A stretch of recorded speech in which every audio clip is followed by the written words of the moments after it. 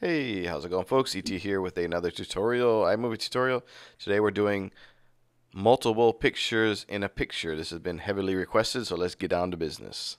First thing we're going to do is go to our maps and backgrounds on the bottom left. And we're going to drop a black background onto our timeline. I'm going to stretch it out to about 10 seconds or so. And this size doesn't matter. It's up to what clip you're doing. But for this video, we'll just do about 10 seconds. Okay. After this, we're going to go find our first picture-in-a-picture piece of video. Anything will do for this tutorial. First thing I'm going to do is zero out the audio so it doesn't interfere with my project. I'm going to drag it on top of the black background here, resize it, and then go to our picture-in-a-picture option on the left there. And then I'm going to zero out the transition time, so there will be zero transition. Okay, so now you can move this around and put it pretty much anywhere you want. I'm going to do a 4-up, so 2 on the top, 2 on the bottom. I'm going to try to get as equal as possible, but it won't be perfect. But you'll get the gist of the tutorial here. Okay, so we got the top left corner. We have a black background. And everything looks to be functioning pretty good here. Okay, so now what we need to do is we need to share this. Well, let me get this thing actually sized up perfectly. There we go. Okay, so we need to share this to the desktop. Ideally, you want to make this as high resolution as possible. So we're going to go share file. And I would do something like ProRes or high so we don't lose any quality of video because we're going to be exporting and importing 2 or 3 times. So the higher the quality, less chance anything's going to degrade. Okay, but for this purposes of this one, I'm going to go low to save disk space. Going to name it, like, I think I misnamed it here. Yeah, I put top right, but it's actually top left. But you get the idea. Name it whatever you want and save it to the desktop or anywhere that you normally save it. You can easily find it. Okay. Now I'm going to fast forward this rendering so we don't have to wait for the rendering time. Okay. Okay, the video is just about finished rendering. Once it's finished rendering, we're going to go ahead and delete everything that's in the timeline here. And you can go ahead and close that notification there. Next, we're going to import that video that we just exported. The one that has the black background with the left top quadrant video in it. We're going to locate it in our media bin. And we're going to drag it to the timeline. Okay, next, we're going to add another 10-second chunk of video. And we're going to put it above the clip there. And we're going to actually, again, we're going to silence the audio. But it depends what you're doing with it. Maybe you want the audio, maybe you don't. But for this example, I'm going to go ahead and click on it and drag the audio's level to 0. I'm going to go to the picture-in-a-picture. And now you see, you can, of course, zero out that transition if you don't want it. And I definitely don't want it. Then I'm going to, before I accept the changes, I'm going to resize the video and try to get it as close to the other one as possible. But for this tutorial, it won't be perfect. I'm not going to spend much time on it here. Good enough for government, I guess you can say. Okay, then you accept the changes.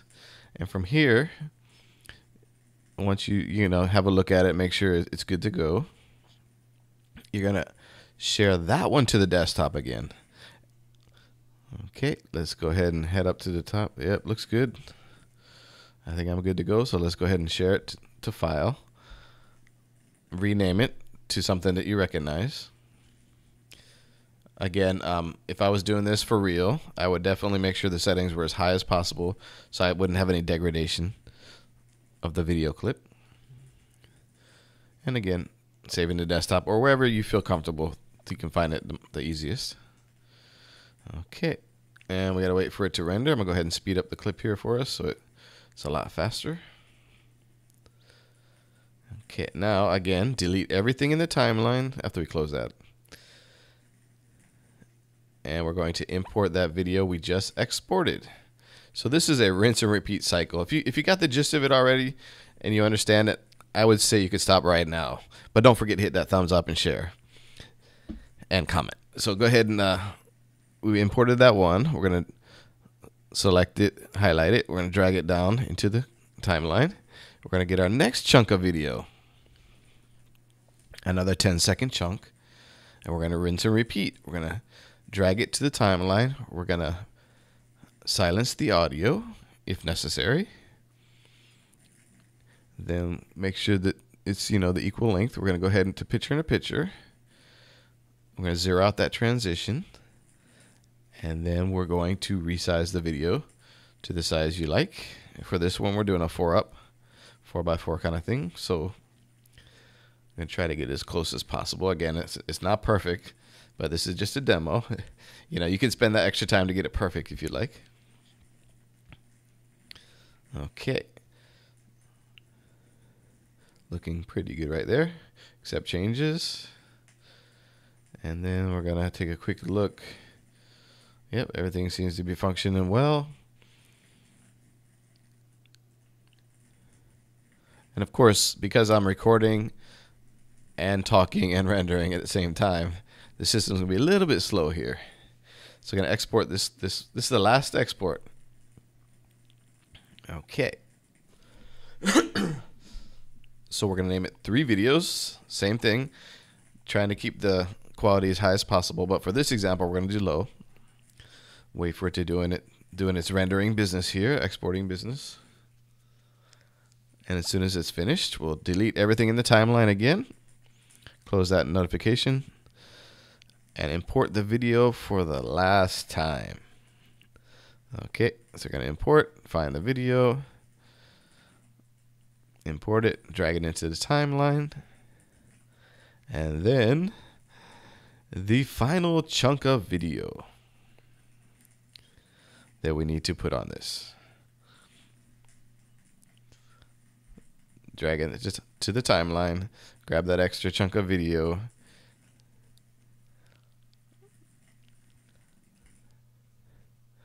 Drag it above the clip. Mute the audio if necessary. Resize the video to kind of match the other one. Select it, go to the picture in a picture, and zero out that transition. Resize that last video. We're on the home stretch here, folks. We can do it. But basically, we've done this 3 times, so you kind of get the gist of what's going on here. Once you get to the point where your project is finished, you accept the changes and you're going to export it again at the highest quality possible. And from that point on, you can use that clip, however you design it, and lay it out as maybe your outro or your intro. Or maybe, you want to do like a Brady Bunch type thing with multiple pictures. Use your imagination. So we're going to export this out to the desktop. We'll have a look at it in the QuickTime player. But from this point on, that clip, if you want it to be, you could import it and just use it in multiple projects at the end of your projects, at the beginning of your projects, etc., etc. But all this work that we've done, this rinse and repeat cycle, basically gets around that limitation that's in iMovie, where you can only have that one extra video on top or image on top. Okay, so that's how you do it basically. It's pretty straightforward. It's not too bad. And again, we're sharing it out for the last time. And once we're finished here, we'll click close. We'll go ahead and close iMovie here to save some memory and some processor. And we'll have a look at that video on the desktop. I'm just going to open it up in QuickTime Player here. I'll shrink up the box a little bit. And there we go. It's finished. So now you know how to do, basically, to get around the limitation, to kind of hack it around, cheat around the iMovie limitation. I hope you guys enjoyed the video and learned something. Don't forget, hit that thumbs up, subscribe, of course, comment, and we'll talk to you next time. Peace and aloha.